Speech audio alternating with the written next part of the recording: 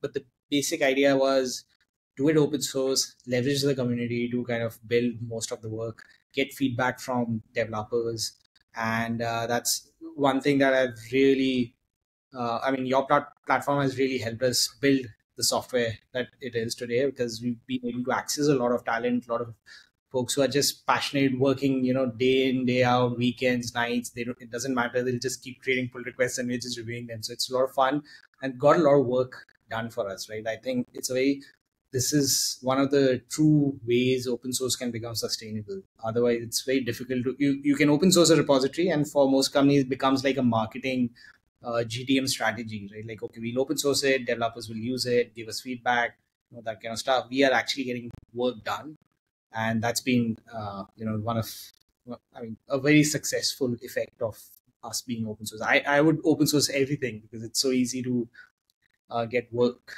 done.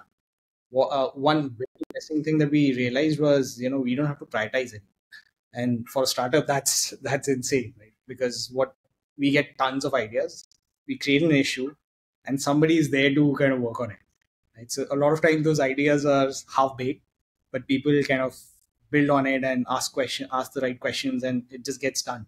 So that's been, I mean, I think open source is not leveraged by most companies today, and should be. The core team actually right now just works on architecture, build the framework right, set the right, tracks so that features can be built on it. So, but even right now, like, I think majority of the work is done by open source contributors. So that's how it's been. And that sort of helps us control our burn rate also, right? Because the way this bounty system sort of works is you get paid if you get your pull request merged.